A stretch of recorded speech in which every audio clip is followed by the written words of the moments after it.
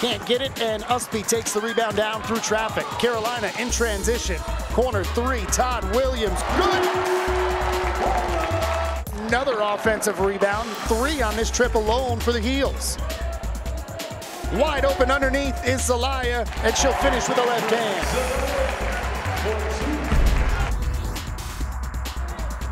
Under 5 minutes to go here in the third quarter. Kyle Straub with you on ACC Network Extra as Deja Kelly knocks down the 3. Adams gets the shot off and banks it home. Hayford with full court pressure as Hodson will bring it up.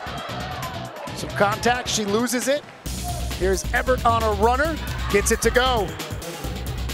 Nobody else, though, has really been consistent on the offensive end.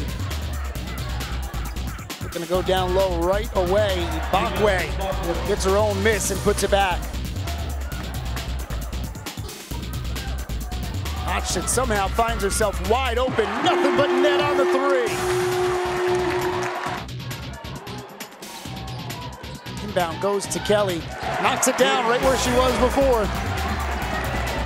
They hold on to this one. Pitt made it interesting late, but a 10-point win for the Tar Heels. They improved to 11-1 here in Carmichael Arena.